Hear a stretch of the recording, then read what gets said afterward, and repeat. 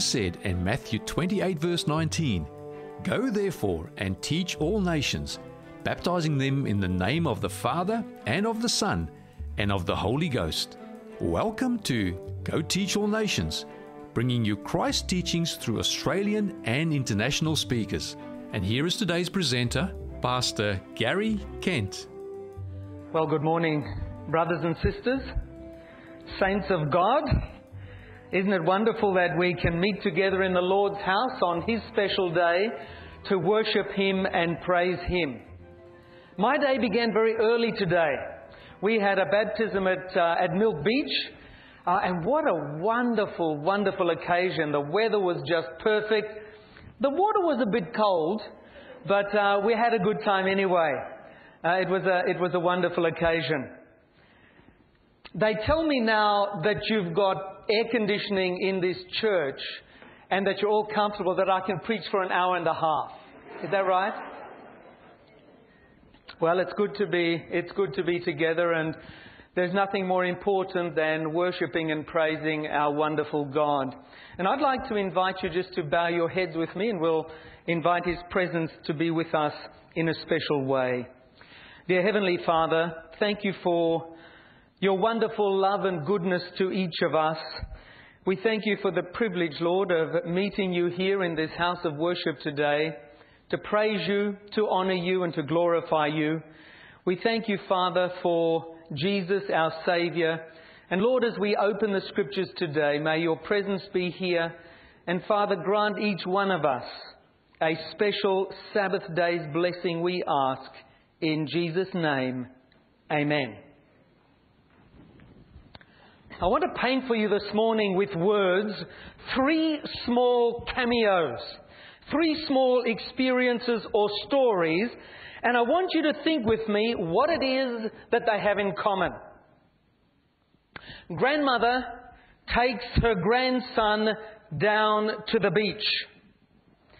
He decides to wade out into the water while she sits on the sand. It's a beautiful sunny day, and the little fellow wades out to about knee deep, and then he goes a little further to waist deep, and he's managing okay. There's no real problem there, when all of a sudden a freak wave comes ashore, knocks him over, and drags him back out to sea. The grandmother is desperate. She throws her arms in the air and she says, "Lord, he's my daughter's only son. Please, don't allow anything to happen to him. Please return him to me." She opened her eyes, and almost instantly another big freak wave washes him back on shore. She's delighted. She says, in answer to her prayer, "Lord, thank you for answering my prayer, but he had a hat on." Second story. This is a true story. It's the story of Marie Thiel. She lived in a city called Metz in France. I know there are some here who would have been to Metz because there's a cathedral there with a wonderful story associated with it. Anyway, Marie Thiel was a 3-year-old from Metz. She was awarded the Bronze Honour for Bravery in France. Now, I don't know too much about the Order of Merit for honours like this, but I'm told that it is a very significant honour. And she was given this particular award for bravery for saving her friend Dennis. Now remember, they're 2 3-year-olds. And what happened was this.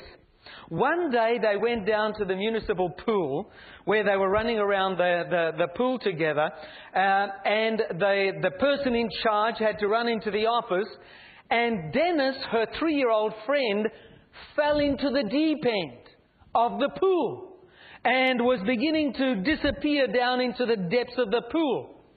And so Marie reached into the pool, she grabbed him by the hair, and she pulled him up, and she held him there for a significant amount of time until the person in charge was able to come out and rescue him. So she virtually saved his life. And she was asked by the press corps that was there, well, how does Dennis treat you now? What does Dennis think about you rescuing him, saving his life? And she turned to them and she said, well, Dennis doesn't like me. And he doesn't talk to me anymore because he said it hurt when I pulled his hair. Third story. I was in the post office not so long ago, and I'd taken my address book in because, sometimes when you've got to weigh an item that you're posting, you've got to get the weight before you know how much the stamp's going to cost and so forth. And so I thought, well, I can't put my address on an envelope because I bought the envelope there, one of these padded envelopes. And so I was down there up at the counter, and I was filling out my address, and an elderly gentleman came and stood beside me, and he had a postcard. And he watched me filling out my address, and I said hello to him, and he waited, and as I finished my address, then he said, excuse me, would you be able to help me? Would you mind just filling the address in?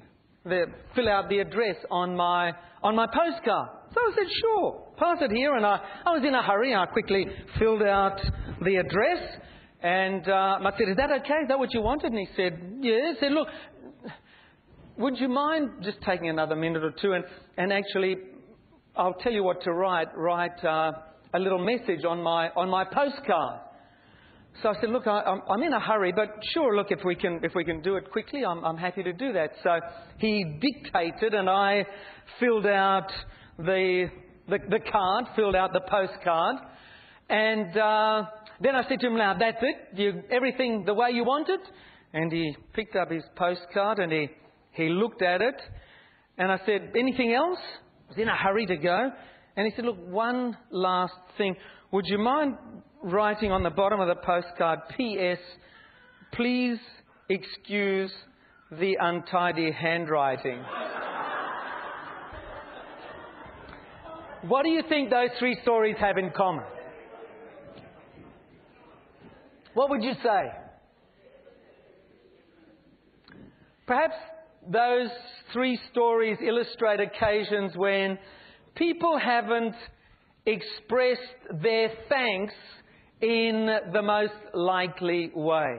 We live in an age where we are so busy and hectic, and there's so much happening that often we forget to say thank you. And Jesus had that same experience when he was here on this earth.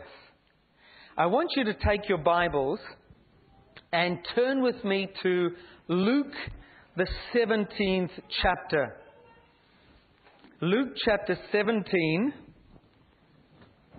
By the way, our topic for this morning was actually influenced by our well-to-do and famous musician who's here with us today, who, when we were discussing the service and the wonderful occasion, the dedication of young Christian, he said to me, I'm singing, and I said to him, well, what's the special item about? And he said, we are going to share something on thankfulness. Wasn't that right, Stan? So hence a sermon on thankfulness or unthankfulness, or the importance of being thankful. Luke's Gospel, the 17th chapter, and I'm going to start reading in verse 11. Here Jesus is on his way, Galilee, Samaria, in that region, and you'll see, let's see, chapter 17, Luke, and verse 11. Now it happened. He went to Jerusalem, that as he went to Jerusalem, that he passed through the midst of Samaria and Galilee. And so Jesus is making his way up to Jerusalem there, we discover in verse 11. It happened as he went to Jerusalem that he passed through the midst of Samaria and Galilee. Then, as he entered a certain village, there met him 10 men who were lepers. We know the story. There they are, these men, outcasts of society. It says there at the end of verse 12, they stood afar off. You see, there's no cure for leprosy. They are segregated from society. They can have no part in any form of life that associates fellowship with other individuals unless they have leprosy as well. And so these men are outcasts. But somehow they must have heard about Jesus. Because they're not allowed in that village. And as Jesus is making his way into the village, they stand afar off and they call out to him. Now they know they can't approach him. So let's notice what happens as we read further. They stood afar off and they lifted up their voices. They shouted out and they said, Jesus, Master, have mercy on us. They call out to Jesus. Now friends, imagine being afflicted with leprosy in that day and age. It's bad enough being ill, being sick. But often when you are sick, you have the support of your family, your friends. You can go to the hospital. There are people who take an interest in you when you are ill. In fact, sometimes when you are ill, you get more attention than normal. Imagine falling ill and having no one to help you. You go to the doctor and you say, Doc, I'm not good. Something's not right with me. Can you give me a checkup and see if you can work to sort things out and make me well again, please? The doctor gives you the check over. He finds you've got leprosy, and what does he say? Out of here. And don't you come back. So not only does he lose the support of the medical fraternal, he goes home. In fact, they probably didn't even let him go home. You got leprosy, you're out. You're an outcast. You leave your family, you leave the community, you leave society, you're gone. These men were walking dead men. They see Jesus coming. They must have heard something about Jesus. They can't approach him, but they yell out from the distance, Master, Jesus, have mercy on us. Notice verse 14. I love this because it tells us so much about Jesus. So when he saw them, he said to them, Go, show yourself to the priests. And so it was that they went. And so Jesus said to them, All right, guys, go and show yourself to the priest. Now, why would Jesus ask them to do that? Simply for this reason. It was the priest who determined or gave the certificate of being clean after you'd been separated from society with leprosy. So the priest would have checked them over. In fact, they were, in a sense, part of the medical fraternal. And so Jesus says, Go and see the priests. And the priests will see that you've been cured. And you'll be able to go home again. You will be able to participate in the activities of society again. Can you imagine? Can you imagine what was running through the minds of those men? They set off in a hurry. And as they ran, they were cleansed. Their faith, in other words, brought about, their faith in Jesus and following his word, brought about healing. So we see what happens there as we go on. And so it was that as they went, they were cleansed. Now one of them, when he saw that he was healed, returned. And with a loud voice, what did he do, friends? He glorified God. And he fell down on his face at his feet, giving him thanks. And what was he? He was already an outcast. The Samaritans and the Jews didn't get on. They had history that went back many, many years. There was a hatred between each other. But maybe their illness, their leprosy, brought them together. But I imagine that even in that group of 10, if the others were all Jews and he was the only Samaritan, he would have pretty well been an outcast even amongst that group. So there they are running, and they recognize that they have been healed. Can you imagine the joy? They probably haven't seen their loved ones for who knows how long. They haven't sat around the family table. They haven't had worship after tea. Now they are thinking about all those things. I am well. They realize that they can now fit into family life again. They can enjoy all the things that we take for granted today. Can you understand why they forgot? I can. They were just typical human beings like you and me.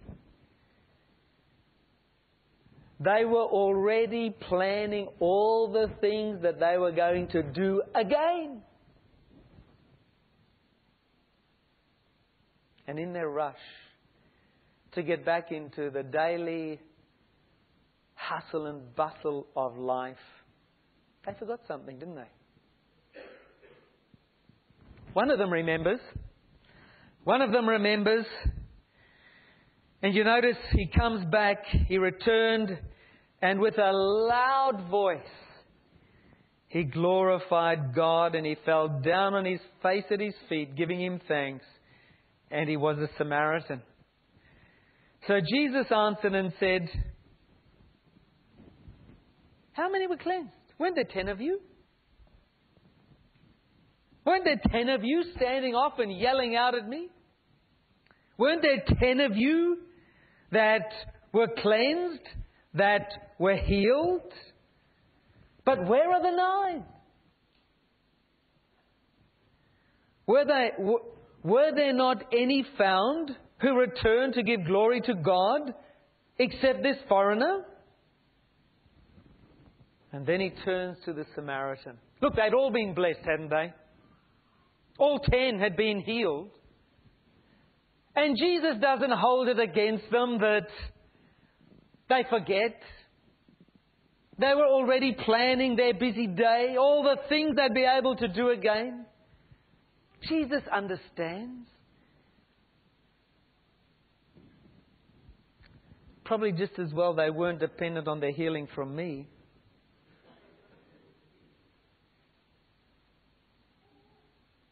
Jesus understands. They'd all been blessed.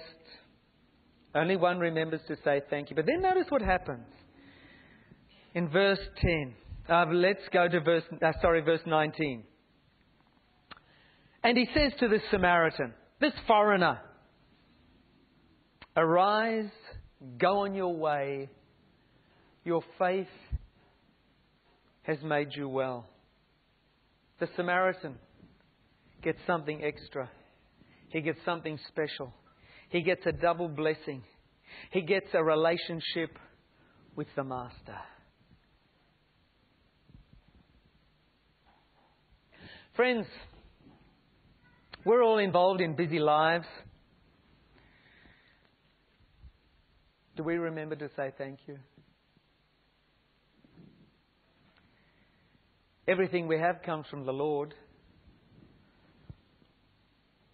And I've got to ask myself, how often do I take time to really thank God? Oh yeah, I thank Him every time I sit down to eat. It takes me about, I've timed it, I can say the grace in about 5 seconds. In fact, I've been working with 2 men who are non-Adventists, producing some television programs for It Is Written television ministry. And we have a little studio out at Richmond, which means we've got to drive for about an hour to get there. And so at lunchtime, we eat out there and we eat together. So we usually go into Subway. There's a Subway there. And look, I quite like Subway, but day after day... Anyway, we go to Subway. And I insist on saying the blessing in Subway. So these two friends of mine, they get their Subway first. They rush over. They unwrap it. They get all ready. But now they don't eat until I get mine and come and sit next to them. And they wait for me to say the blessing. And I know they time my blessing. And so I've timed it too. I can say a blessing in just a few seconds. And thank God. But you know, how often, friends, do we genuinely sit down, kneel down, thank God for the many blessings that He bestows upon us? Everything I have comes from the Lord. I think that I could probably spend... If I started thanking the Lord for all the things that I can think of that He does for me every day, I reckon it would take me at least an hour if I started mentioning them by name. There's just so much. When I sit down and begin to just think about it. Friends, isn't it true for all of us? We are back into society and our busy lifestyle and the hustle and the bustle of everyday life. But are we like the Samaritan who took the time to come back and say thank you? I want to draw your attention now to a lady who did say thank you. It's a beautiful story. It's told in the Old Testament. And you'll find her story in 1 Samuel, the 2nd chapter. By the way, how are you enjoying this quarter's Sabbath school lessons? Finding them good? I really love them. The unknowns we're studying about, aren't we? No, the people that you rarely hear about. The sort of the little people in the Bible. Well, but aren't they? I can relate to those people. I can live their story as I go through it. And that's what I love about the Sabbath school lessons. You know, friends, I'm told that if you regularly study your Sabbath school lesson, every 5 years, you will work right through the Scriptures. Isn't that great? So, you know, we're so busy. I know we can't all find time to read the Bible a lot, but if you just do the Sabbath school lesson on a 5-year cycle, you will go completely through the Scriptures. And you'll have wonderful experiences like studying about these little-known individuals in the Bible. Their story is my story. We can all relate to the experiences of these individuals. And I love the story of Hannah in our quarterly in our lessons this quarterly. 1 Samuel chapter 2 and verse 1 and 2. I want to read that first. I'm going to start with a prayer here. Notice what she says. And Hannah prayed and said, "My heart rejoices in the Lord. My horn is exalted in the Lord. I smile at who? My enemies." She can smile at them. How nice. "Because I rejoice in your salvation. There is none holy like the Lord, for there is none beside you, nor is there any rock like our God." You know, friends, you can only pray a prayer like that when you've really experienced a meaningful answer to prayer. Isn't that right? She's saying, "Lord, I'm not worried about what they say about me anymore. I can smile at them." You know why, friends? Because she has been to hell and back. Here is a woman who has suffered. You know, in the age back there, and I know there are women in this audience who are professionals, who hold as high a role in their profession as anyone can. And I thank the Lord for that. How wonderful it is that people, regardless of their gender, can reach their true potential. But you know, in Hannah's day, if you're a lady, there was only one job for you. That was childbearing and child rearing. There was nothing else to do.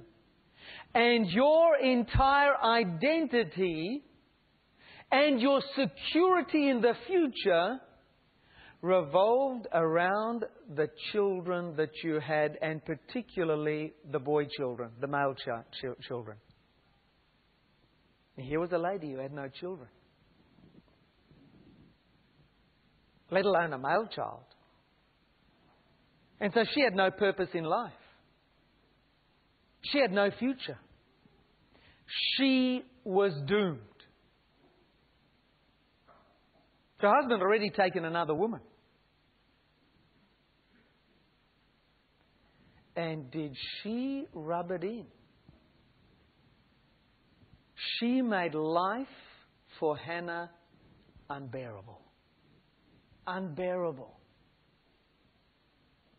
And so when Hannah now has had her prayer answered, she can say, Lord, I don't care who they are, my enemies, you've answered my prayer.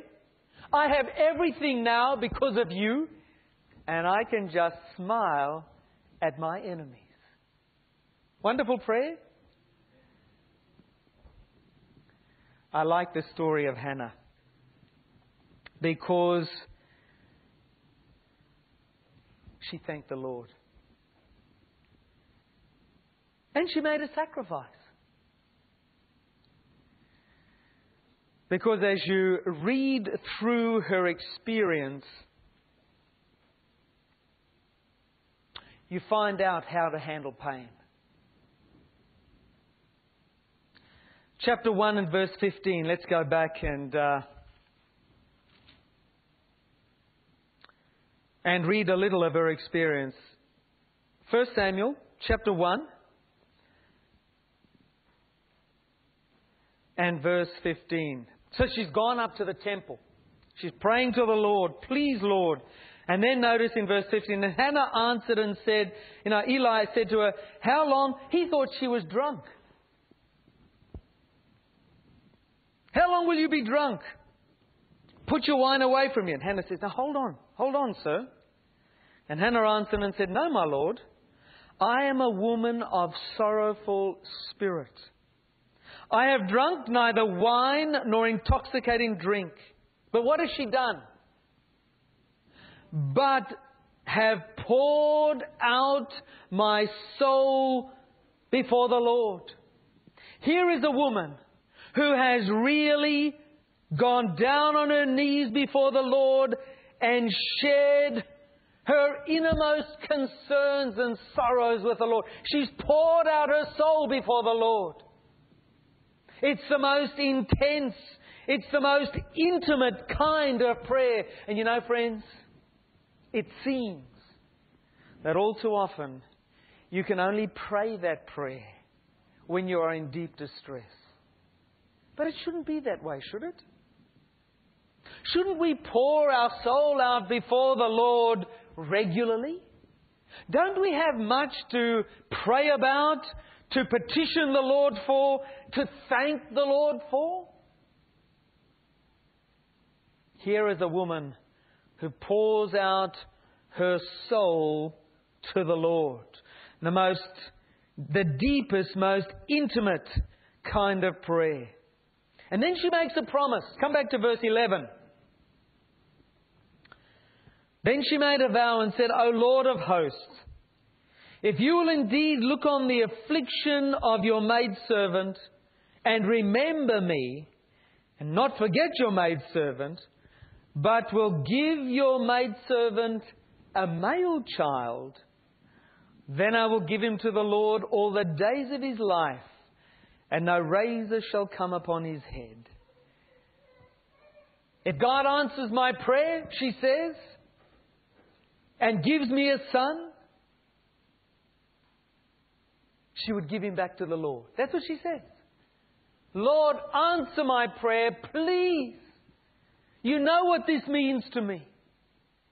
And if you answer my prayer, Lord, I will return him to you. I will give him back to you, Lord. And so she then dedicates Samuel, her firstborn, to the Lord. Notice chapter 1, verses 27 and 28.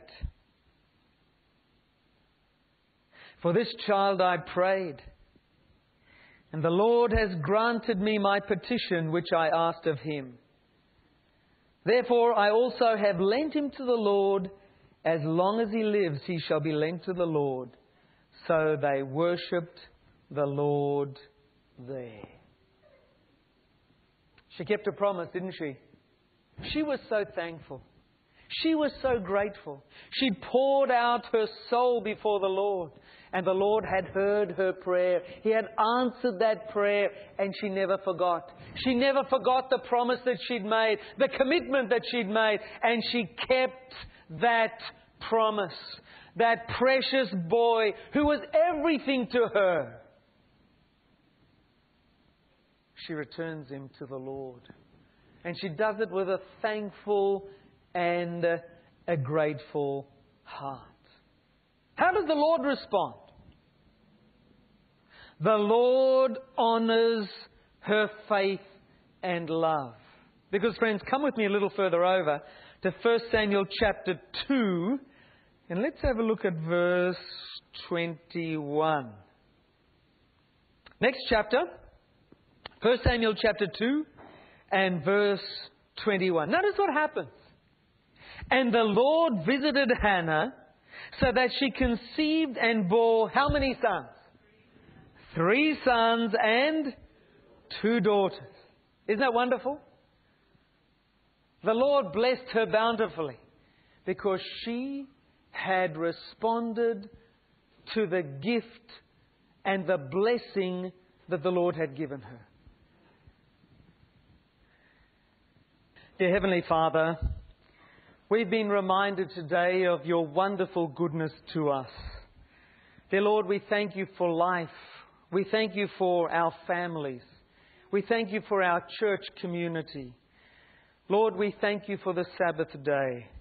And as Stan has expressed the sentiments of our hearts by singing a song of thanks, Lord, we too raise our hearts in thanks to you today for the many blessings you bestow upon us.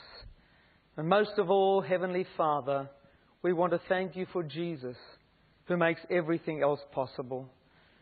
And so, Father, we ask for your continued blessing as we leave this place. In a special way, Lord, be with little Christian Nicholas.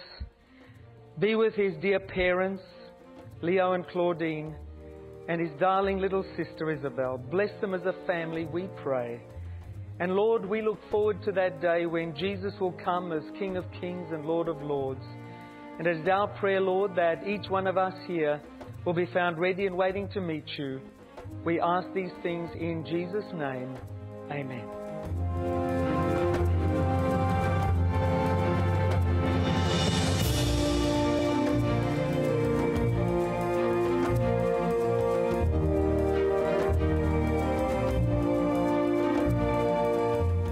This message was made available by the Wallara Seventh-day Adventist Church.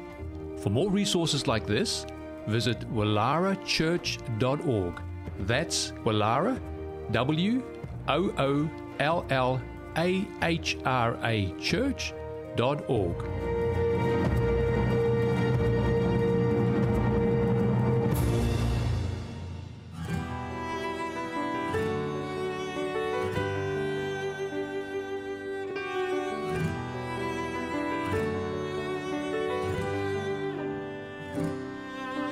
The mystery of the cross I cannot comprehend, the agonies of Calvary. You, the perfect Holy One, crushed your Son, drank the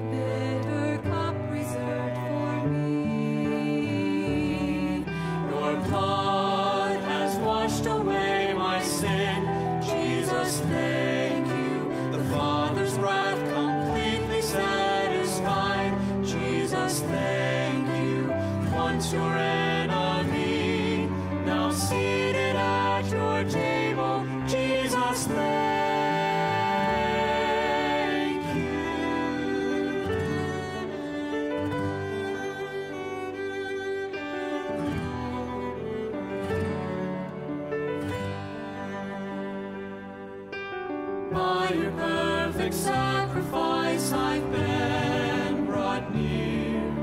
Your enemy you've made your friend, pouring out the riches of your glorious grace. Your mercy and your kindness know no end. Your blood has washed away my sin. Jesus, thank you. The Father's wrath completely satisfied. Jesus, thank you. Once your enemy, now seated at your table. Jesus, thank you. Lover of my soul, I want to live for you. Lover of my soul, I want to live for you. Your blood has washed away my sin. Jesus, thank you. The Father's wrath completely satisfied. Jesus, thank you. Once your enemy, now seated at your table. Jesus, thank you. Your blood has washed away my sin. Jesus, thank you. The Father's wrath completely satisfied. Jesus, thank you. Once your enemy, now seated at your table. Jesus, thank you.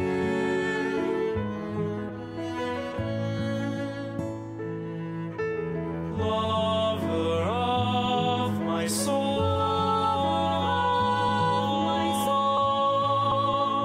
I want to live for you.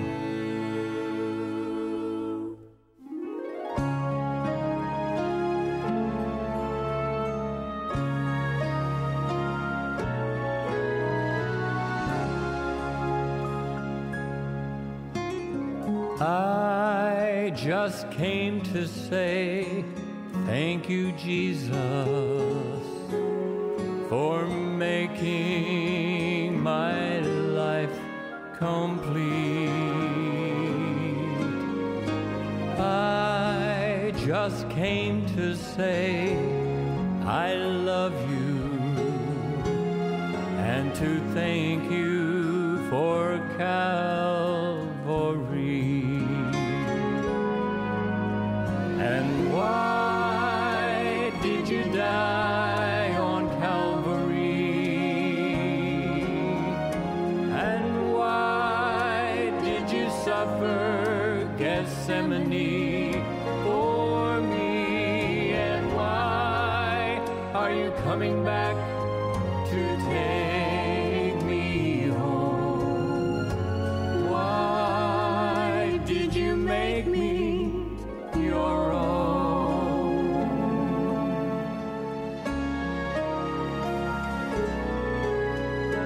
I just came to earth to save you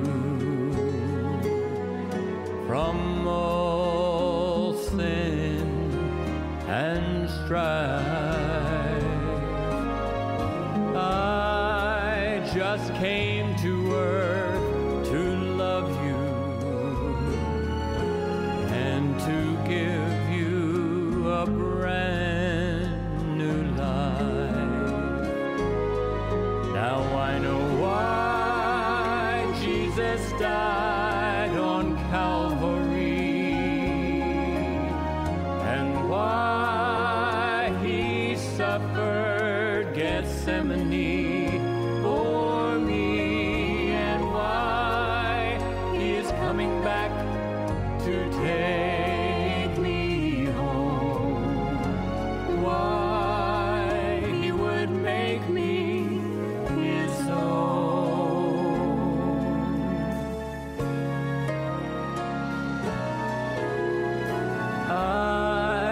just came to say, thank you, Jesus.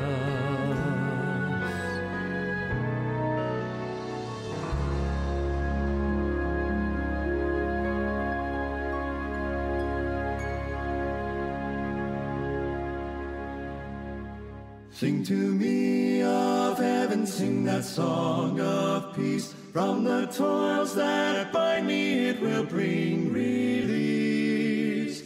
Burdens will be lifted that are pressing so. Showers of great blessing o'er my heart will flow. Sing to me of heaven, let me fondly dream of its golden glory, of its pearly gleam. Sing to me when shadows of the evening fall. Sing to me of heaven's sweetest song of all. Sing to me of heaven as I walk alone, dreaming of the comrades that so long have gone. In a fairer region among the angel throng, they are happy as they sing that old sweet song. Sing to me of heaven, let me fondly dream of its golden glory, of its pearly gleam. Sing to me when shadows of the evening fall. Sing to me of heaven's sweetest song of all. Sing to me of heaven tenderly and low, till the shadows o'er me rise and swiftly go. When my heart is weary, when the day is long, sing to me of heaven, sing that old sweet song. Sing to me of heaven, let me fondly dream of its golden glory, of its pearly gleam. Sing to me when shadows of the evening fall. Sing to me of heaven's sweetest song of all.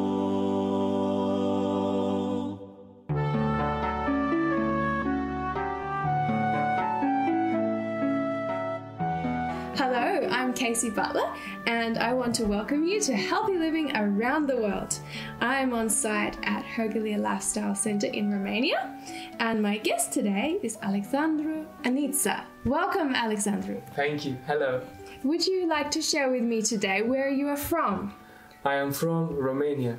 Okay, which part of Romania? From the east, from Galați. Okay. Yeah. How far away is that from here at Hergelia? 6, 7, 8 hours. Oh, by car. wow. Yeah. Wow. So it's a little ways Yeah. drive. Yeah. Okay. So how did you come to be here at Hergelia? For me, it is a quick story.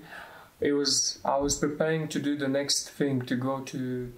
I wanted Marine Academy. This was my goal, to go to Marine Academy, Yes. to become deck officer and eventually captain on a cruise ship. This was my dream. Wow. And I had many options available. I was accepted in Cyprus, in many places. I was thinking where to go, but complications, time was running out. Yes. And the way I came to know about Hergelia, my mom said she got contacted by the husband of an old friend of hers, and which happened to be the director, and I ended up doing the interview and was accepted, and here I am. It was all very quick. That's interesting. So then, like, you hadn't heard about it when when they first spoke to you about coming here. Like, what did you think? Were you interested in coming to a place like this? It's very different to being, studying marine work and being on a ship. Yeah, I didn't know what to expect. However, I had heard of Hergelia, but only about the sanitarium. Okay. I didn't really know much. Neither did my mother. Only about the sanitarium we had heard. And when I heard it was a school, I also didn't know what to expect. I was thinking it's a school with hundreds of students. I didn't know what to expect. Okay. I've never heard of mission school. Yes. So it was very different than what I expected, but it was a blessing, and I Okay. did not regret it. Oh, good. So then when you've come here, how big is the school? Well, when I came, after a few days, because I was the third or fourth student, Yes. after a few days, it was a small group of 7 only. Oh, really? Only 7, yeah. That's quite a small group, isn't it? Yeah, with students from all over the world. Amazing. Yeah. So lots of different cultures and perspectives all coming together. Yeah, actually, I was thinking that I'm the only one who's going to be flying in, because at the time I was in the UK and I was thinking I'm going to be the only one flying in, but actually there was only one who didn't fly in. So there were students from Ecuador, from Czech Republic, Yeah. from Mexico, from all over the place. Wow. So quite a diversity of nationalities here Yes. in this intake of students. Yes. So tell me then about yourself in terms of your connection with healthy living and healthy lifestyle. Did you have any knowledge or practice of healthy living or healthy lifestyle before you came to Hergelia? Not really, in many aspects, not Okay. really. I knew certain things, but I didn't really put many of them into practice, especially in regards to eating, not eating late at night. This was one of the biggest changes when I came here, from being used to eating at 10, 11, 12, 1, Wow. to eating at 6:30, and I can say just this change can completely change your health. Is that right? Yes. This is one thing which I would recommend to everybody to do it. Last meal, 6:30. Wow. So is eating late sort of like a normal thing from in your country, in your background? Yeah, my grandparents at home eat even later, and now I'm trying to explain to them what I've learned here. Okay. But also when I was in the UK, myself, when I was living in Oman, I was also doing this kind of thing. So, and not so healthy food either. It's really not good. So that's been a really significant Yeah. change that you've learned while you've been here. Yeah. And what kind of benefits have you experienced from adopting that lifestyle habit? First of all, if you're eating extremely late, you're also not going to sleep because you're eating. So, Okay. so first of all, when you eat earlier, you will also end up sleeping earlier. Then while you sleep, the body truly rests, and when you wake up, you can wake up early, not 11, 12. You can wake up early, and not just to wake up early, but to wake up early full of energy too. Oh, okay. Yeah. So you get all of those benefits. Yes. It has a carry-on effect. Yeah. It would be right till the next day. Like you would wake up feeling bright and good, wouldn't you? Yeah. Yeah, wow. The difference is huge. Yeah. That's amazing. I guess when it's something that's breaking a cultural trend that has been so persistent in your own background, that's probably been quite a breakthrough for you, I would imagine. Yeah. Now, are there any other lifestyle things there's many. that you've heard here There's and learned many. here? Another one would be a more specific one Yes. related to hydrotherapy. Okay. So hydrotherapy, of course, is practiced at the sanitarium, Yes. but also you can do it in your home. And in the simple way of having shower. So if before I was having just hot showers, at one point I started to do alternating shower. And What do you mean by alternating? by hot and then cold, and then hot and cold, or just once. That's also one alternation. And since I did this, Yes. it's incredible how such a simple thing can bring so many benefits. First of all, Yes. you don't get a cold after ending with cold shower. Interesting. Second of all, you don't feel so cold. In the winter, this is in the winter. You mean you have these showers in the winter? And now, but in the winter is when you would feel cold by coming out from the warm shower only. But ending with cold, and the contrast is so good. And third of all, the most interesting point is how it helps you to heal. I would get cut, I would get into accidents, and alternating shower would probably help you heal 10 times faster. That's amazing. Yeah, truly wow, because a lot of people, like it's almost like a myth for people. They think, oh, if I have a lot of cold, I'll get cold or catch a cold, like you're saying. But you're saying no, that's not the case. You're being stronger. Yeah. So what is your understanding of the reason why it works? So what happens is vasodilation. When you use hot water, the blood vessels dilate, they become bigger, they relax, and let more blood flow through. But then as soon as you do the high contrast and then you put cold water, really cold water, the higher the contrast the better, they vasoconstriction occurs, they constrict, and then the blood rushes through. Oh. Yeah. Right. So you can tell that this has many benefits. Okay, so its benefits are connected with improving blood flow. Is that correct? Blood flow, therefore oxygen is being sent to the different parts of the body. Okay. And a ton of benefits happen from this. Yeah. Wow. Including that's amazing. mood, so Yes. mentally and physically. Okay, multiple things. Yeah. That's very good. So it's very powerful, and what I like about that is it's something simple that anyone can do at home. Yeah, anyone can do it at home. Yeah. So what would you say is the best way to do it? Like how much hot, how much cold? The best way to do it is, this is in normal situations when you don't have any burns or things like that, is to go as hot as you can, have your shower clean, and then do this at the end. So the ideal is 3 minutes hot and 30 seconds cold. Okay. Yeah, but and 7 times. Seven times? Between 4 to 7 times. Wow. But just how in the Rotating. Bible we hear about the number 7 and Yes. how good it is. So I think this would also be good to do 7 times. Yes. So 30 seconds cold and then 3 minutes hot again and finishing on cold. But if you only do it once, it's still good. So you have your hot shower, and then even if it lasts for 15 minutes and then end with cold, even this is hydrotherapy. Yes. So anyone can do it. Anyone can do it. And if you do it every day, you just a short shower, this is really good. And if you do it in the morning, it will pump you up for the day. Yeah. That's good. That's so nice. A lot of people need something to pick them up at the start of the day. So there you go. You've given a nice healthful recommendation for that. I like that. That's so encouraging. And I like what you said about how it helped mentally as well, help you have a sharper mind. And sort of along those lines, what I'm wondering is how your experience here with a healthy lifestyle has helped you spiritually. What's been your experience with that? So when we have a clear mind, we can also hear the voice of God clearer. And this is what God wants us to have, a clear mind. So all these things, eating early will help us to have a clear mind.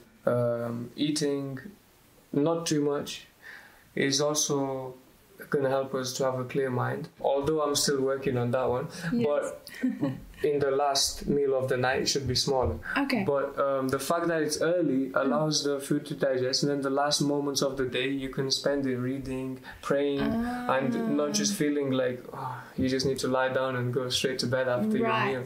So you have a clear mind, and God can speak to you, and you can hear it.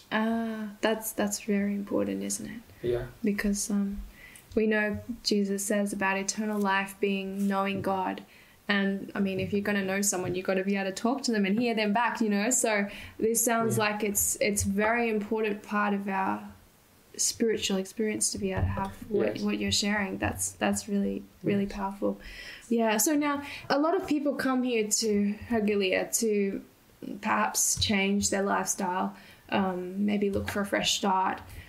If you were to meet someone like this who is wanting to adopt some lifestyle changes for the better, what would you say to them? What would you recommend? Are there any things that you have learned in your experience that have helped you maybe be motivated or stay on track? What would you say? So what I would recommend to someone who wants to change their lifestyle is the program of a day.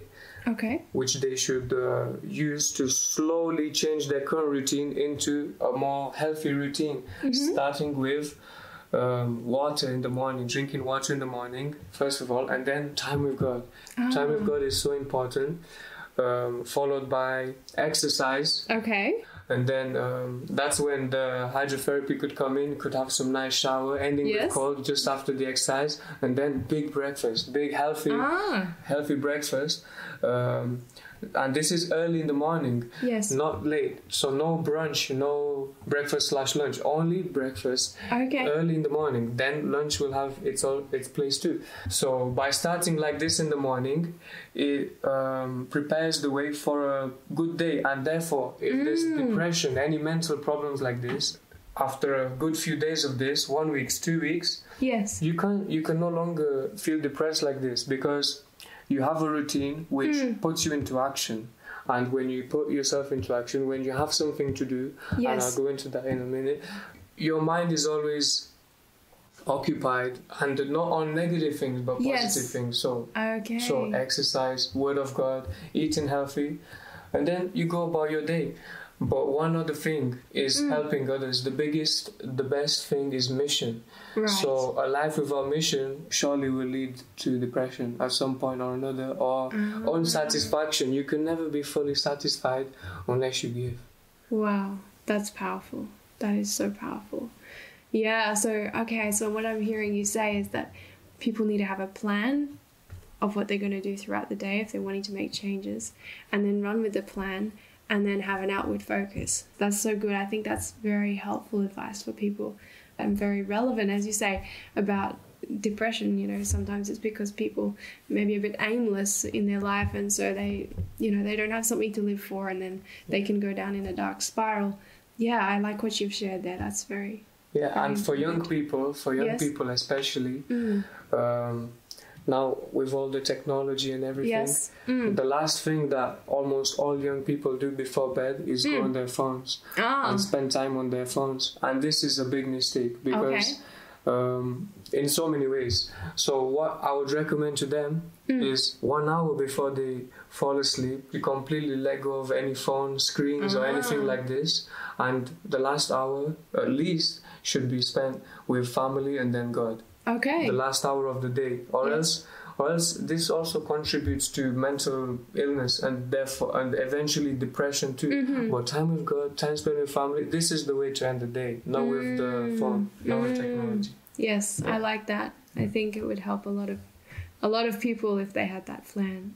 Thank you so much for sharing your perspectives. I think it sounds like you're speaking from experience.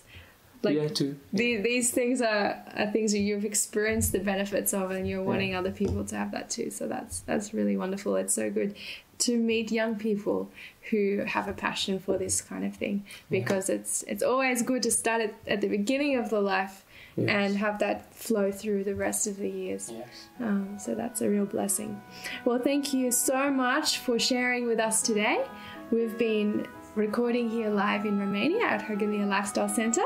Our guest has been Alexandru Anița, and I'm your host, Casey Butler, and thank you so much for tuning in to Healthy Living Around the World. God bless you all.